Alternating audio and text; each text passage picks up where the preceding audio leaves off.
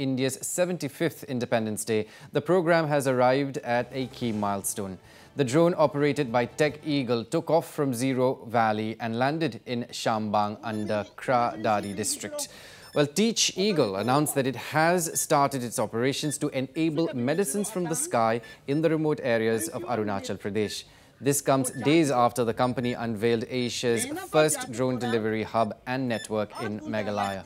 The project was flagged off by Alo Libang, the Minister of Health and Family Welfare, Government of Arunachal Pradesh.